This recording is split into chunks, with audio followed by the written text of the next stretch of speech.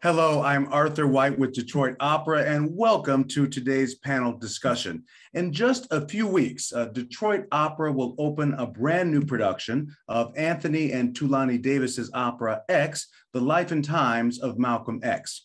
The celebrated playwright and director Robert O'Hara is set to direct his first opera with X and has indicated he will introduce elements of Afrofuturism into the production. And so this seemed to be a great time to bring a distinguished panel to help explain and give some context to this movement. We welcome Ms. Ingrid LaFleur as a globally recognized curator, design innovationist, and Afrofuturist committed to exploring and implementing forward-thinking solutions across multidisciplinary industries. She's also a native Detroiter. Mr. Davóne Tines is a path-breaking artist whose work not only encompasses a diverse repertoire, but it also explores the social issues of our day. Named Musical America's 2022 Vocalist of the Year, he is also Detroit Opera's Artist in Residence and will be taking up the title role of X in the Life and Times of Malcolm X.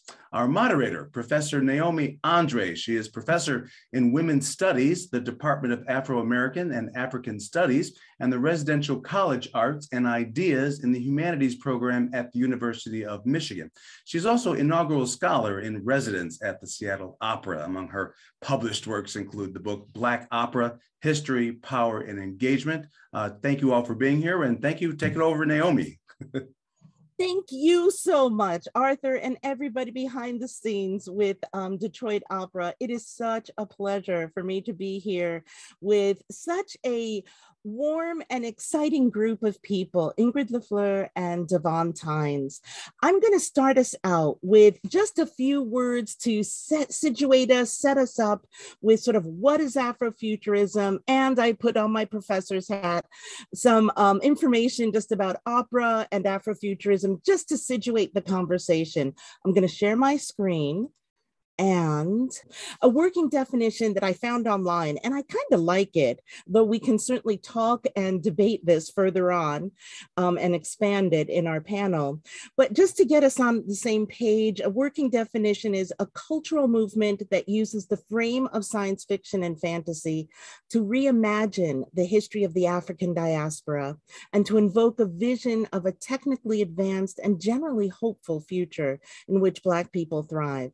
I also want to mention another related movement I found online that is adjacent to Afrofuturism, and this is African futurism, also called African Jujuism, which decenters the Western emphasis on that Afrofuturism implies and focuses on the African continent at the center from which the diaspora fans out.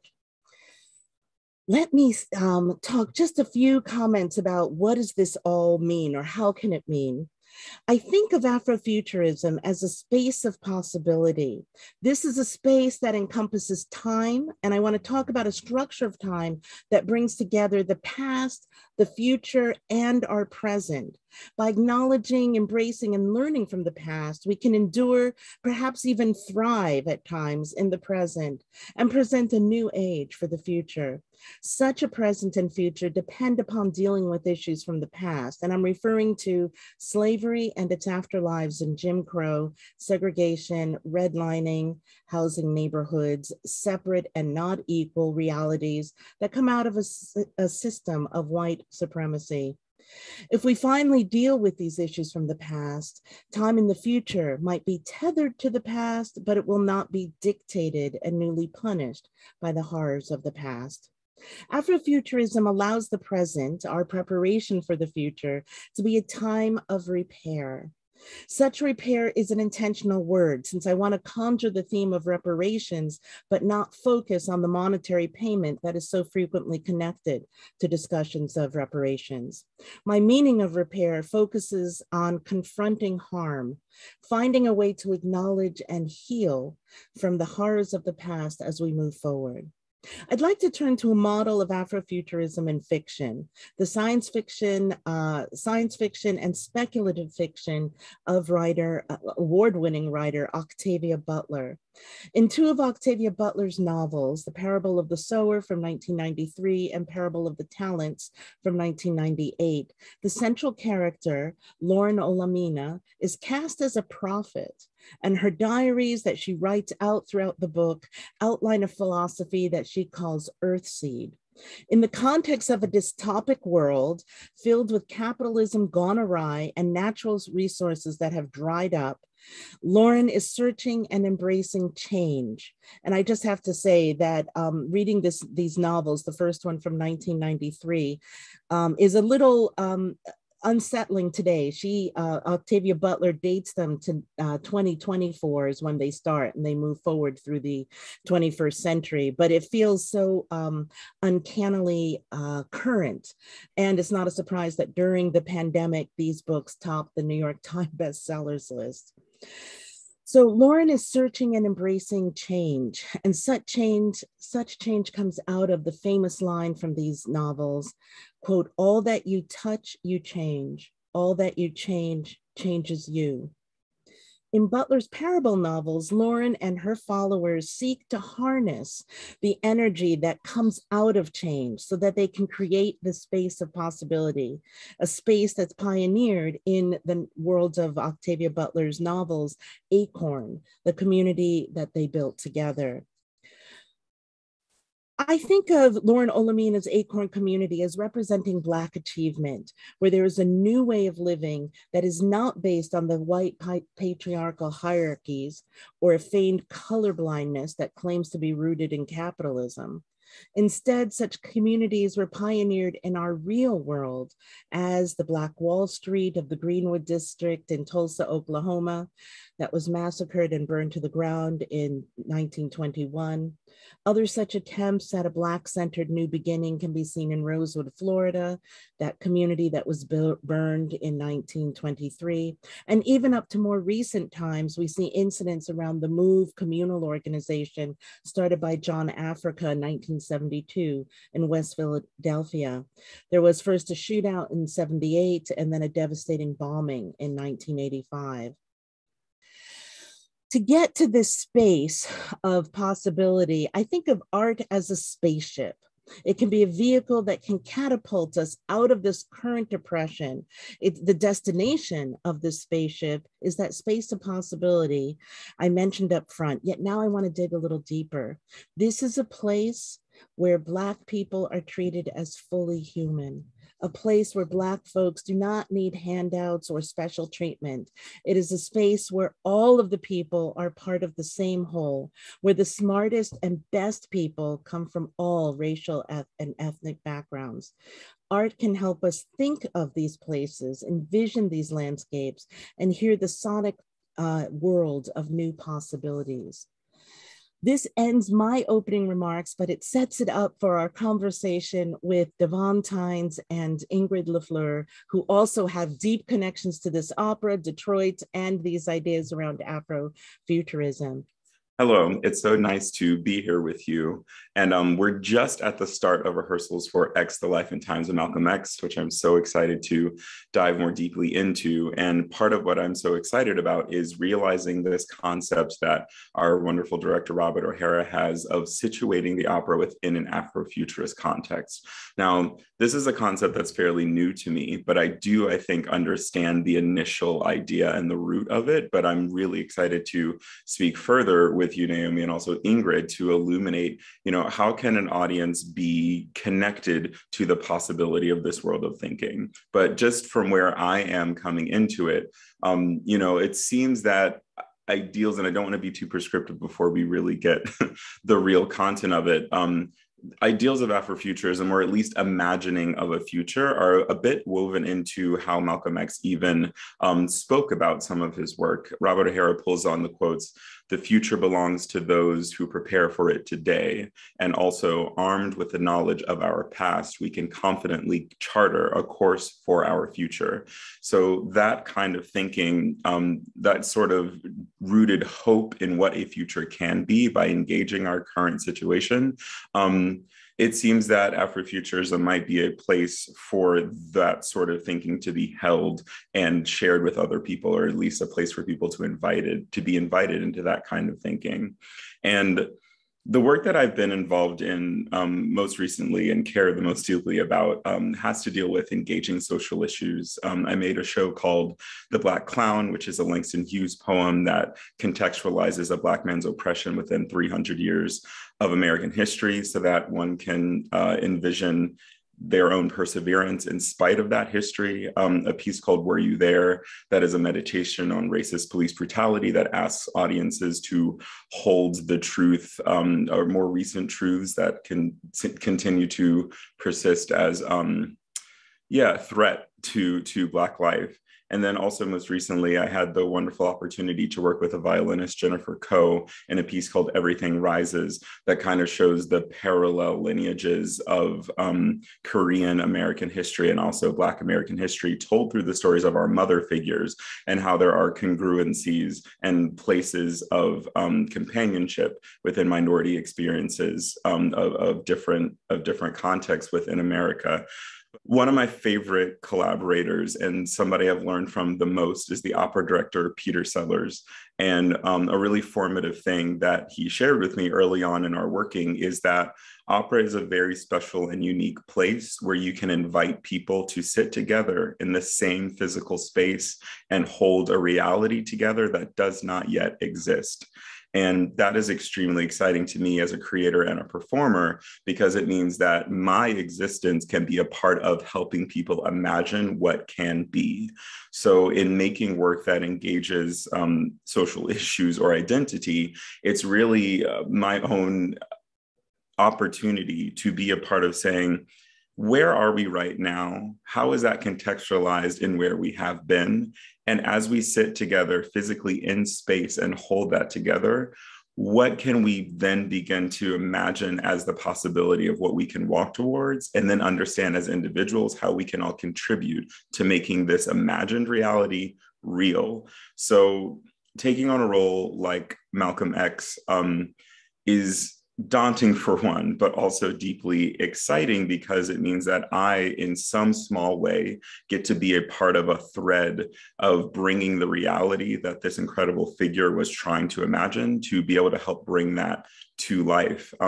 With my residency here at Detroit Opera, it's kind of turned into my own meta preparation for the role in a way, because I just wanted to come visit Detroit as much as I could over the past year. I came here about every month or 5 weeks for about a week and a half or so, and got to know many different beautiful aspects of the Black arts community, and also various social engagement leaders throughout Detroit. And just wanting to see what sort of collaboration could happen by meeting people organically over time, being inspired by the fact that X, I think, took relationship building and community uplift as the bedrock of what was possible, meaning if we could all find what our connections were as Black folk, we could then move together in some sort of alignment toward a future that does not currently exist. So this idea of bringing into the present, or even inspiring into the future, work that has been,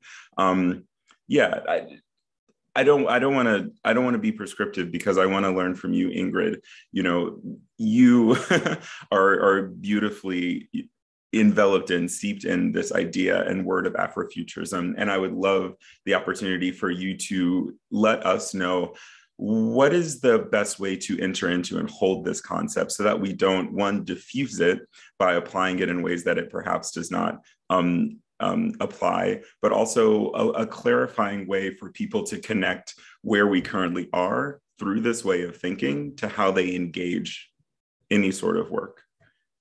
Thank you so much for having me. Hello, Detroit. It's always a pleasure. So thank you so much for that question, Davóne. What I found when I started curating Afrofuturism in Detroit, I made the mistake of thinking I was bringing Afrofuturism or the concept, when in actuality, what is happening is that we're reminding people. We're basically helping to unlock the knowledge and wisdom that is already embodied within us. And in a way, Afrofuturism gives us permission to explore those parts of ourselves and to claim it and to move forward through that lens, if that makes sense. Because Afrofuturism is, I like to think of it as a method of imagining. And that's what Afrofuturism is about, ultimately. Black people controlling their destiny through a narrative that they create, not what was created for us.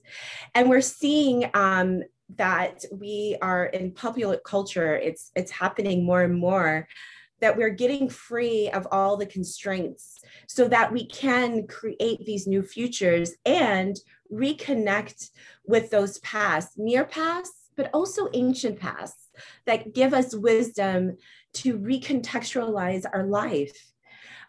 We're not taught these things in school, so Afrofuturism helps to give us a platform to investigate them even further. And we cannot talk about Afrofuturism without talking about spiritual practices.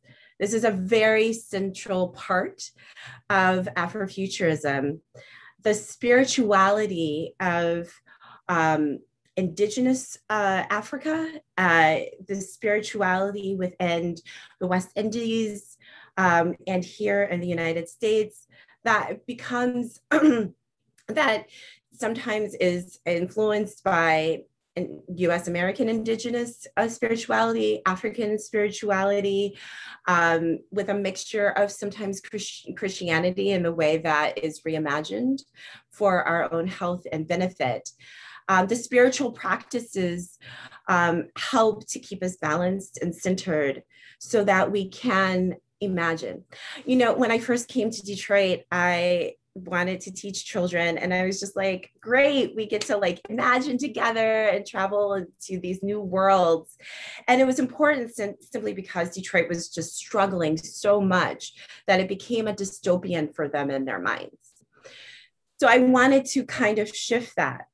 But the problem is that if you are dealing with a water shutoff or you're going hungry, all of these social and economic challenges limit our ability to imagine. And if we do imagine, we might imagine a year out, 5 years out, maybe.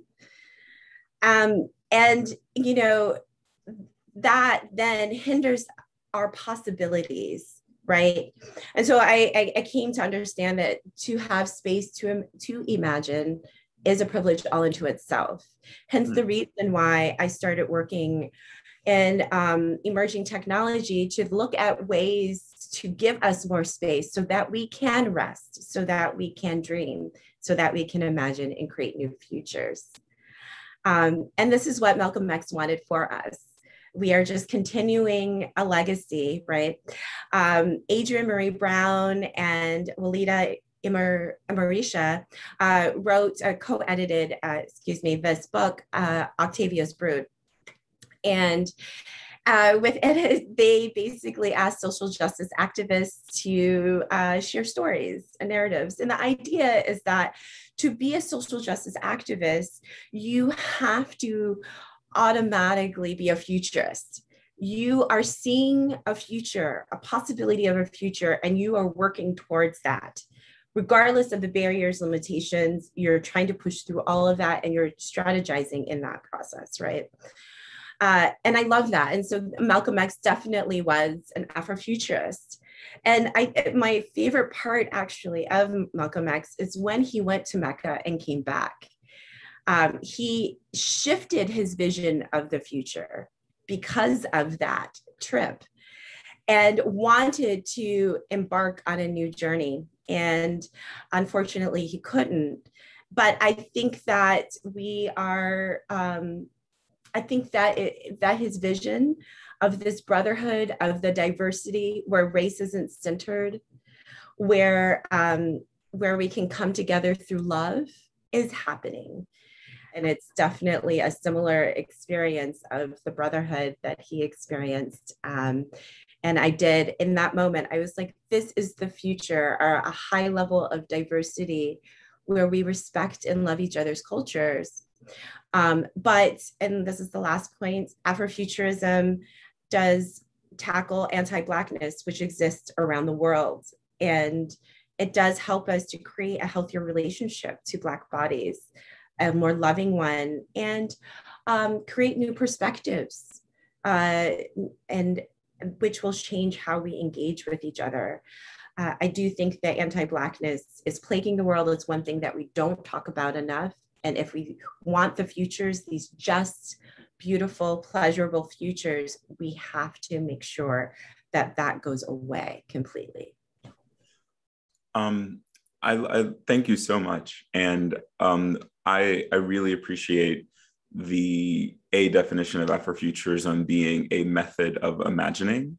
And I'm trying to think about that in the context of, you know, how this production will exist. So the general audience of opera is a white audience of a certain context. And I'm wanting to think about, you know, this is a method of imagining. How do we offer or say that this is a method of imagining for a Black audience to perhaps create new futures by connecting to past and also seeing what's possible, but also hold the import of that method of imagining for an audience that might not necessarily understand that it's critical for a Black audience to engage through that frame, you know, the prefix Afro. So of course, futurism exists.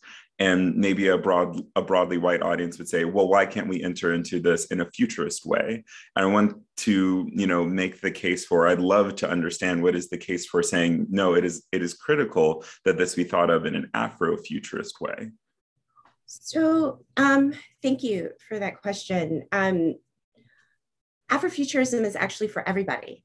Mm-hmm. This is a method just for Black-bodied people. This is for everyone. Bryce Detroit is an Afrofuturist based in Detroit, and we co-hosted a conversation some years back, and our audience was mainly white men. And I will just say most of my audiences tend to be majority white. Mm-hmm. So he asked, like, why are you here? And finally, one guy was brave enough to admit that he was raised with a lot of limiting beliefs, white supremacy, in his mind, Catholicism, and other things. And so he was trying to find liberation, and he thought Afrofuturism was his path forward. The centering of Black bodies in your imagination is probably the most liberating thing you've ever done, simply because anti-Blackness tells us not to. We're socialized not to. So, and I've given workshops, and I've had white students tell me that that was amazing, and thank you. The centering of Black bodies unapologetically. This is not up for conversation or discussion. If you want to center, you know, other people, you go into other methods, you know, but this one, this lane, we're centering Black people, their desires, their dreams, their culture, their histories, so that we can create futures that aren't harmful, and to imagine all of that. We're not considered in a lot of development of things. And we can see that in tech that's made, right? Facial recognition software misidentifies us left and right, and yet they're still implementing it. So this is critical, not just for Black people. This is critical for humanity. You can't, first of all, we can't be liberated unless white people liberate themselves from their own limiting beliefs. Everybody has to liberate for themselves from whatever the limitations are. Otherwise, we're always going to experience the violence, the anti-Blackness, the fear that people have, the guilt and the shame that's what we're experiencing a lot in the United States. Guilt and shame and fear from other non-Black people who project it onto us. So we need them to heal. And I think Afrofuturism is a beautiful place to do that. It does not blame. It does not try to shame you. It brings you in through fantasy, and as a result, it becomes seductive. And so you move into this world where it's centering Blackness, but it might not be shocking anymore, if that makes sense, right? Because your personal reality hasn't shifted yet, right? So therefore, you can go into these other realities, alternate realities, and experience Blackness without bringing in all these other things, these biases. Or it might highlight a bias within you that you might not want to share with anyone, right? But you can always grow and evolve and move through that. And I'm a big believer in that. You know, if you hold white supremacy within you, you can heal that and get that out. You can move past that. It is possible. And I think Afrofuturism is probably one of the best methods to do it.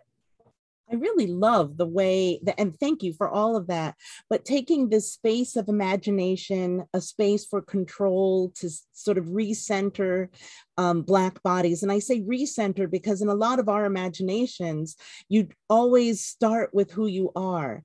But the problem of a lot of Western culture is that we're decentered in the mainstream. And so we're not part of so we all Black folks experience an internalized set of what the norms are. Non-Black people also experience this internalized thing, but they're just positioned in a better place through this, the activity of social justice, where things are being done to acknowledge this. And then using Afrofuturism, I love how you say sort of this bringing it to a place where we can reimagine ourselves, where we can put ourselves there. And this is something for everyone. A lot of these discourses now talk about allyship, talk about what's the space for everyone. And we need to think that this Afrofuturism isn't just a Black space, but it's a space for everybody to be thinking about these things. So thank you. This is really incredible. I love how our conversation was moving into sort of who Malcolm X is and what he was doing, because I think how we read about him, and I'm talking about a lot of the discourse that came out of the 1980s, and in that particular time, the civil rights era is almost a generation behind us. We've got Martin Luther King is beginning to emerge as let's get a national holiday, this peaceful sit-ins and this non-confrontation is where people, when I was growing up, or at least in my circles in the 1980s and early 90s, where we wanted to be. I think now we're in a really wonderful space where Malcolm X is being reclaimed more. And, you know, Anthony Davis was doing this, Spike Lee was doing this. There were a lot of folks who were doing this. And to say that Malcolm X is not against white people, but he's trying to center and focus a place for Black achievement, reliance economically on each other. You know, in my own thought of with the character is it boils down to X continuing to return to this idea that he is the product of his life. You know, the opening aria of the character is you want the truth, but you don't want to know, in which X walks through the litany of degradations that he and his family have been subject to, and kind of coming to the point of saying, what would you expect me to be if all that I've ever experienced is harm in this many, you know, many levels and contexts. I am the product of what you, this country, have done to me.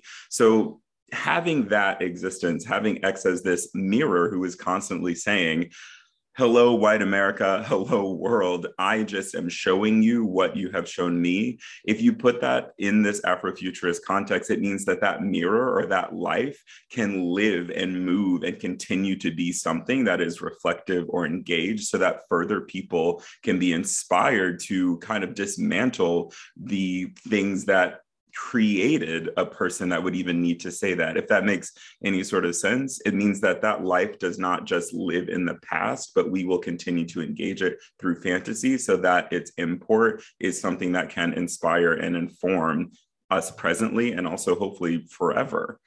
Yes, it feels as though, and I don't want to trivialize what you're saying, but this production helps us see the Malcolm X that's relevant to each of us, how we have this mirror that's still being shown on us, how we can experience these things. I really appreciate your speaking from the position of getting into the character and creating him. I think Ingrid's larger view, because she's so beautifully can speak about this world of Malcolm X and the antidote almost of how do we achieve it and get past only feeling the negative internalized elements of a white supremacist system. What is another system that we have? Definitely. And we can always create those new systems. And I think both Malcolm X and Martin Luther King were trying to do that in a deeper way, especially, you know, when you think about the Poor People's March, which they're bringing back. You know, there's a lot of movement in really trying to bring that back into our present consciousness, and not lose that. And so it wasn't just about imagining, but also thinking about the economics strategically. How do we make this happen? That I really appreciate, actually,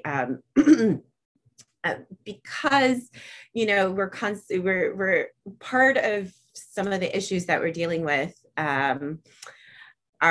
have to do with the stress and strain of trying to survive, right? And it's sad that we're still in survival mode after all these years, that we're still dealing with a lot of the issues that Malcolm X and Martin Luther King were discussing. Like, it's kind of depressing when we think about it, that yes, we've grown in some ways, but in a lot of ways we still, you know, remain the same. And so to come back to their agenda and come back to these systems that they were thinking about, I think is very, very important. And now we have all this new technology that they didn't even know about that can actually protect us. Tulsa, Oklahoma is one of my examples for why I was working in blockchain technology and cryptocurrency. There is an application or a way of creating cooperative economics through blockchain technology. And that's a big legacy for Black Americans for growing wealth and generational wealth, is through cooperative economics, has been the best method for us. So when I present and I talk about this, elders ask me, well, how do you secure our money? Like, how do you make sure that they don't come and bomb us or, you know, try and take our money? And that's why blockchain is interesting, because it's digital and the records can be held in 20 million different places around the world. So the security, and it's immutable. So the security around it means something different for Black Americans than it does for the wider world. We're thinking about how do we grow our wealth and not have it destroyed and taken from us again.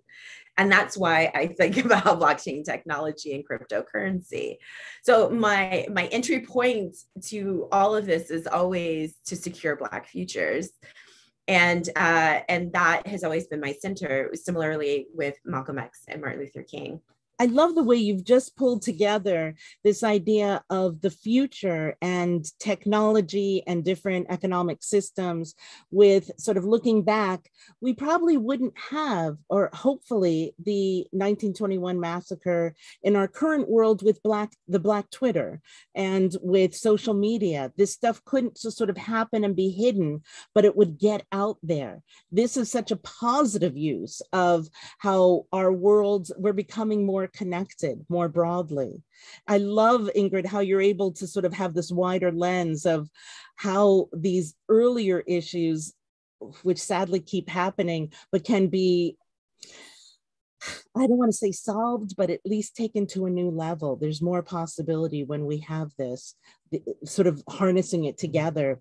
It feels as though Afrofuturism is giving us a lens for revisiting these issues, and more possibilities are opening up there.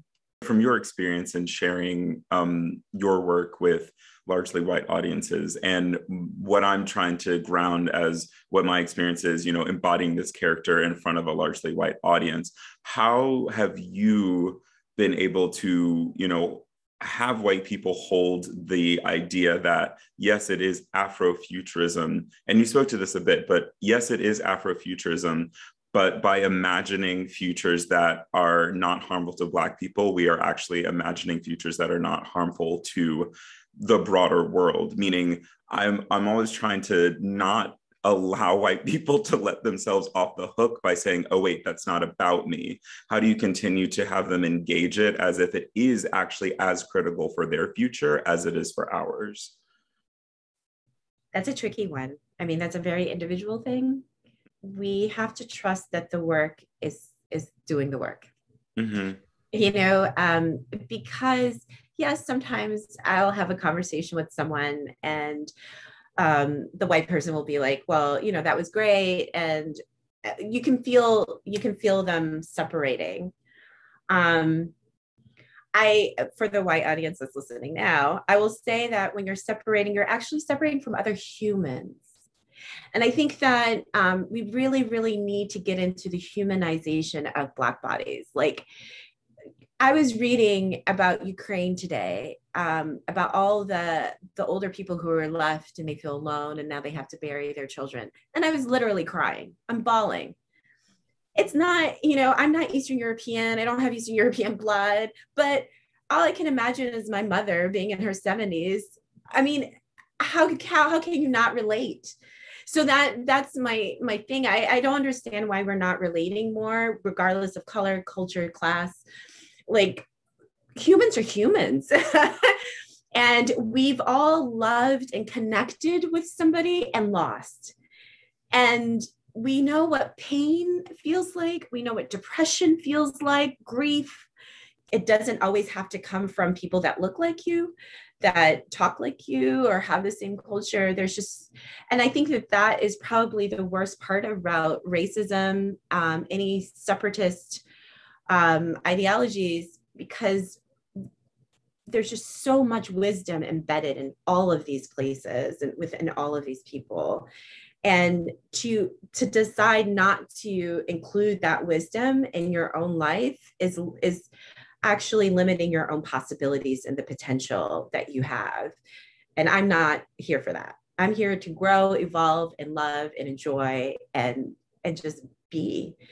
And I'm hoping that people who aren't Black, when they enter the Afrofuture space, that they can connect just as deeply as I do when I enter other spaces that aren't Black. Beautifully said.